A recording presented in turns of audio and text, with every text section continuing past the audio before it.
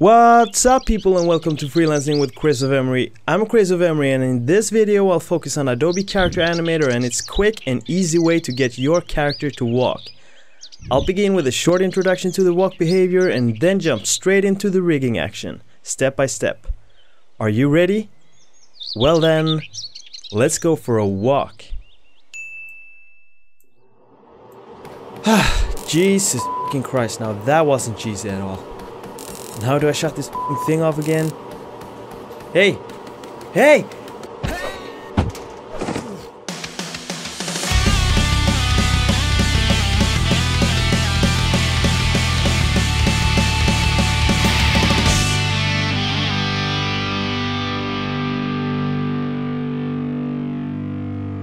Now, walking in animation can be a hell of a challenge if you're new to the animation process. And the way Adobe Character Animator helps out is that you basically just need to rig your character, and then the built-in walk behavior will take care of the walk for you, much like a customizable template. The way you will have a standing character ready to walk left and right triggered with the arrow keys, along with the camera tracking and additional triggers for the face and body, can help you speed up your animation workflow like crazy. Do I use this all the time? No, I don't, but it's an amazing tool to have in your animation toolbox. So the way it is set up is basically that we'll have 3 character folders: standing, left profile and right profile, set up so that when no arrow key is pressed down, the standing puppet will be active, and when left or right keys are pressed down, our character will walk in that direction. All 3 of these profiles will need to be rigged. Good thing is that they just differ a tiny bit. You can mainly say that the standing profile will have legs that are non-independent, basically just part of the body, and will have that part of the body fixed to the ground. On the left profile, the artwork will look the same as the standing one, but will have the legs independent in Character Animator, and they will not be fixed at all. The body on this profile will also have some additional handles added in order for the walk behavior to know how to apply the walk behavior to our character. The right profile will have artwork that basically is just flipped version of the left one, and the rigging will look exactly the same as in the left profile. So you might think, like I first did, that hey, since I already have a rigged standing character that I just want to add the left and right walking profiles to, let's just rig those profiles. However, since we need to rearrange the folder structure on that character, all that rigging setup will unfortunately break and disappear.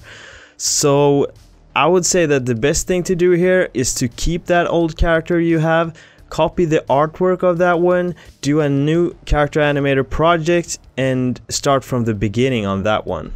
So we will begin by making sure our character art file is set up correctly with 3 different folders: standing, left profile and right profile. Then we are going to add a walk behavior to the root structure of our puppet and rig all profiles separately.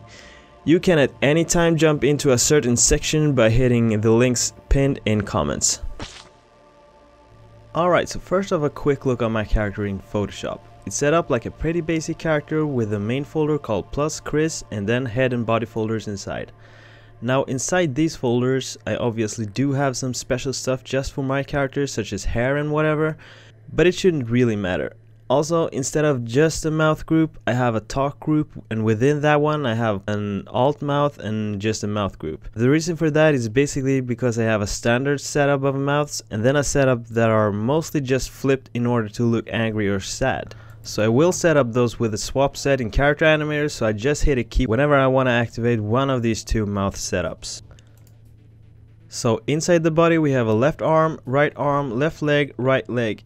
And what we want to do now is basically to put head and body into a new group and call it plus standing. I duplicate that group and call it plus left profile. Now before I copy this one, I want to just make sure it's set up well for a walk. Legs are obviously already in their own layers, but I want the left leg above this waist layer, and then I want the right leg below that in the layer structure. Now this isn't at all a structure you need to follow, it's just what I prefer on my character and to avoid unwanted weird lines when the legs are moving. Then we're ready to duplicate this whole profile and do a plus right profile. Of course we also need to flip it in edit, transform, flip horizontal.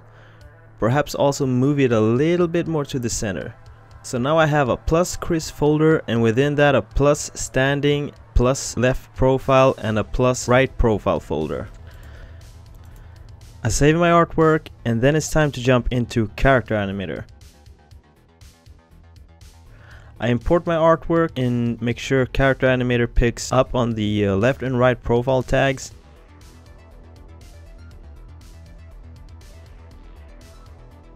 And then I add the walk behavior to the root folder of my character.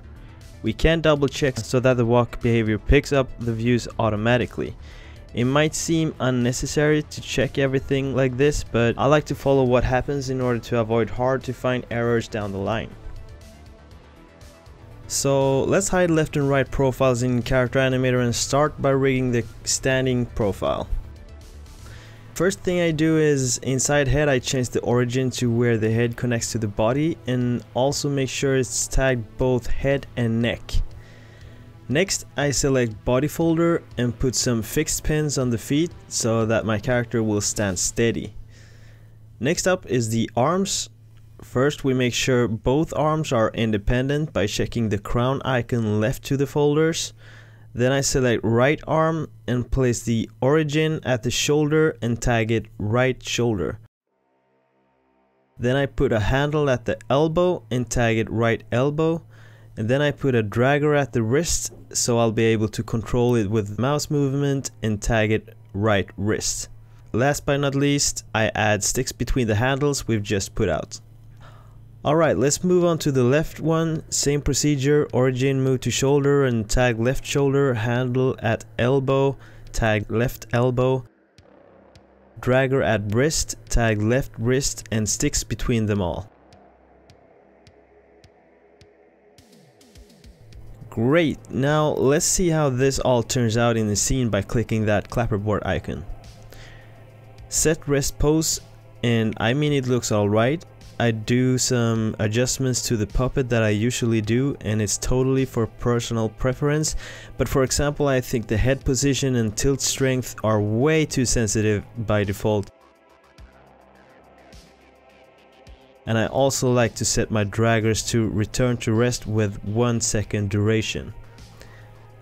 I want the upper part of the torso to move a little more to my camera tracking, so I just put the head origin a little lower. That's one thing in general I really dig with Character Animator, that you can just seamlessly tweak origins and handles in order to get that right type of movement that you want.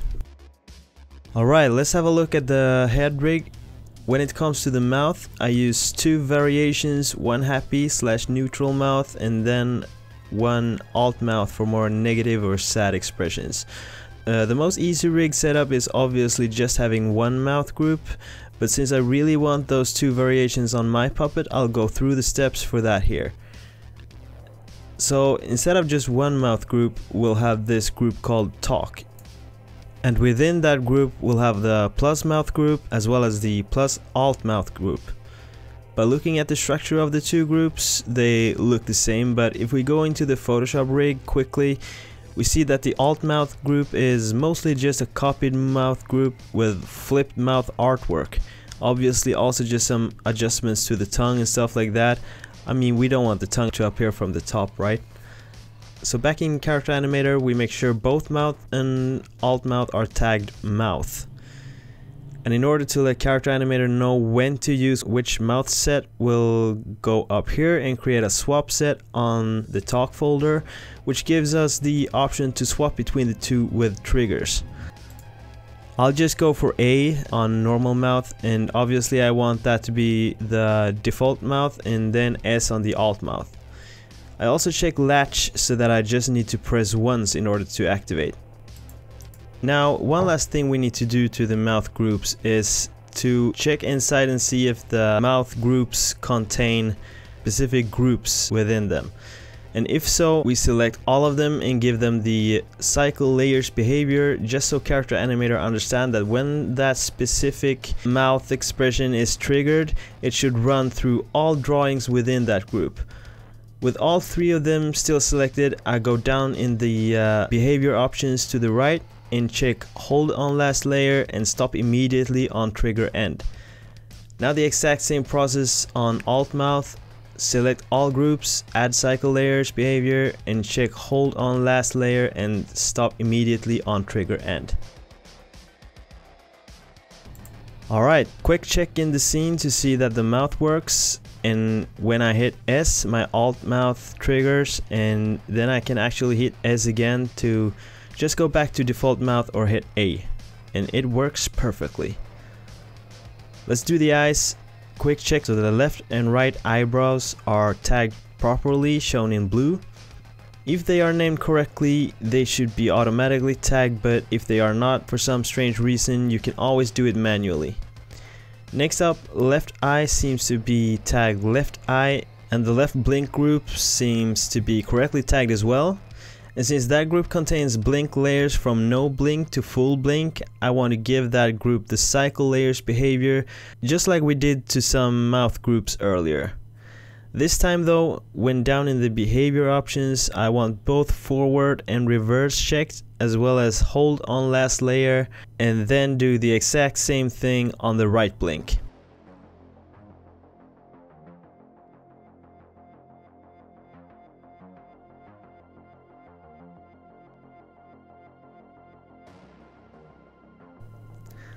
Left and right pupil seems to be tagged correctly, and let's see what happens when we go into the scene. Blinks works great, eyebrows as well. Pupils are a bit too crazy for my taste, and we fix that by going down in the eye gaze under properties. First off, I always prefer controlling my character's pupils with keyboard instead of the camera, and then keyboard strength put down to somewhere close to 70. Now let's go even lower, 52. Alright, perfect. Last thing on my standing character is, of course, he need a few dangles on that hair, so I first make sure both my hair layers are independent layers with the crown icon checked. Then I go in on the hair layer and move the origin to the base, and then add a dangle at the opposite end of the artwork. Same thing with hair too.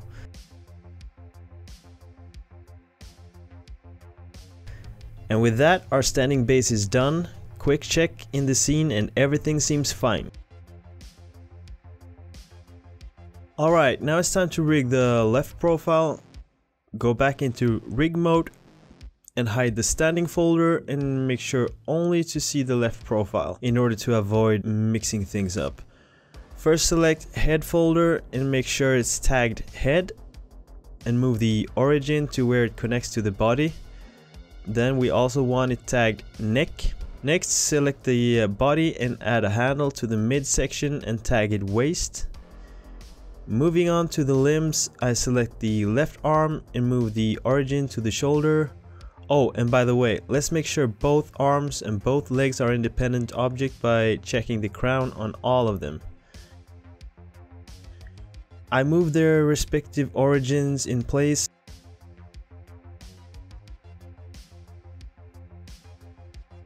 And let's start by rigging the right arm. The origin I tag right shoulder. I add a handle at the elbow and tag it right elbow, and a dragger tag right wrist. Same procedure on the left arm. Origin tag left shoulder, handle on elbow tag elbow, and dragger tag left wrist. Left leg, we tag origin as left hip, handle at the knee tag left knee, and then also handles placed and tagged left ankle, left heel, and left toe. Exact same thing on the right leg. Origin tagged right hip, handles at right knee, right ankle, right heel, and right toe, all tagged correctly.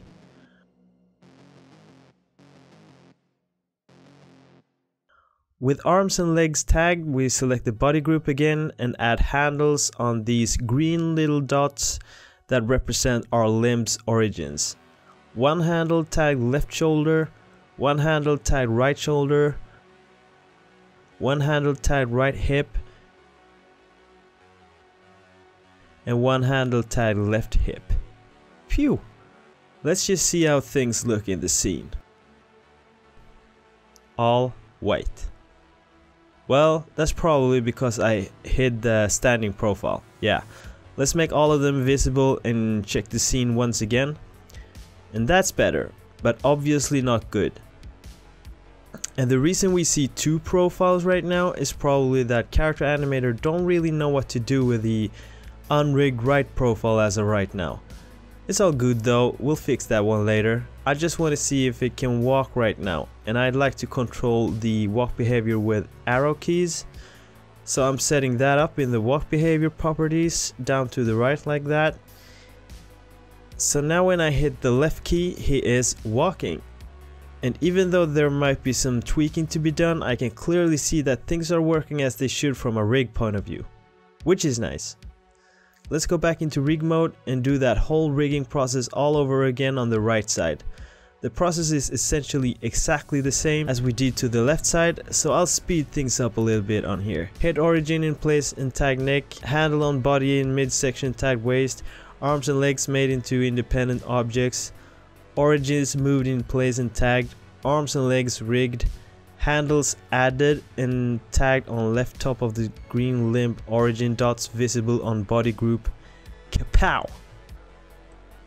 Also important not to forget in all this rigging and tagging that, much like I talked about in the introduction, only standing profile should have the legs fixed. And now as I go into the scene, we see nothing. Damn it, I should have learned this by now, but I figured the mistakes might be helpful to someone out there. All groups should be visible in the rig mode, fixed, back into the scene, and yes. Now that I got a puppet that I see the walk setup is working on, I'll just finish the right rig's head just like I did to the left one. Again, speeding things up here, but I do the mouth and alternative mouth variations, and I read the eyes, the blinks, and make sure eyebrows work correctly, and of course also the dangles to the hair.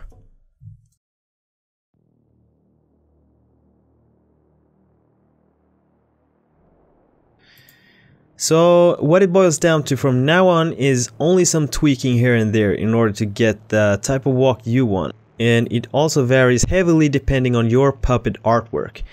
I'll show some things I've done to my character here, but it's not a promise that it will work on yours. I'd say there are three ways of tweaking here: tweaks on the rig, tweaks on the walk behavior, and tweaks on the artwork. First, we can tweak the actual rig by moving origins, for example. I don't really like how my skull logo is distorted during the walk, so I go in and change the origin to my left profile character, and it immediately looks better.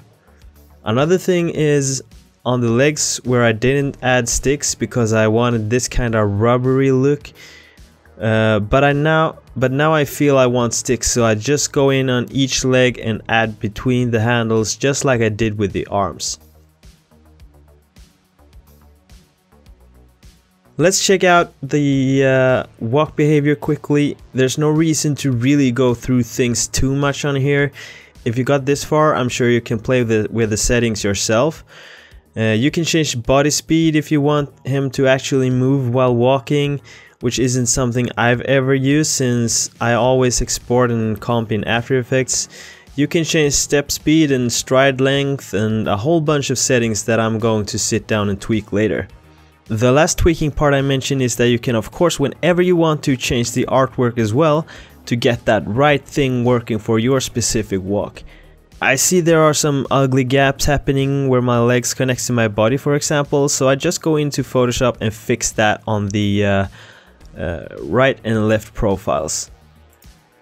I suggest you go in and tweak on all these three areas in order to get that right type of walk that you want. I'm happy with my character right now, and some final adjustments I made, for example, is I didn't really like how my standing body was only moving the absolute upper body, so I selected the standing group in rig mode and changed attach to Chris, and with independent checked selected free, and got a more smooth looking standing character. I also played around trying to figure out the best rig for my legs and ended up with sticks on upper legs but not between knee and ankle. I also put sticks between the handles in the feet. And with that, I now have a fully rigged walking puppet that can be an incredible time saver. So that's it, friends. I hope you found this tutorial helpful, and if you want to see more animations and tutorials from me, make sure to subscribe to this channel and give this video a like. Come hang out with me on my weekly animation streams on Twitch, and there's a bunch of other links to Discord and whatnot in the description to this video. Check that out, and Skull Cult forever. See you next time.